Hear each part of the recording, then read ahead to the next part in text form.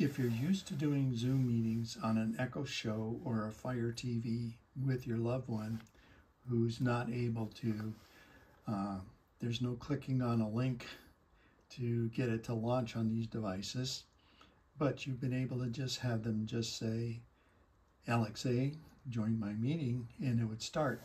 That changed in mid-2023. So let me show you another way that you can do it. So let me turn this on, and I just say, Alexa, open Zoom. Here's Zoom. And then you can see it's got the meeting there. You just have to tap that.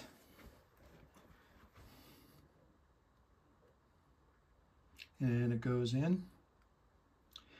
Now, you cannot join it with a button. There's no way to, what I tapped on the screen there, you can't have anything say that command. So you actually have to tap on the screen. So that's a change that's made it a bit of a problem.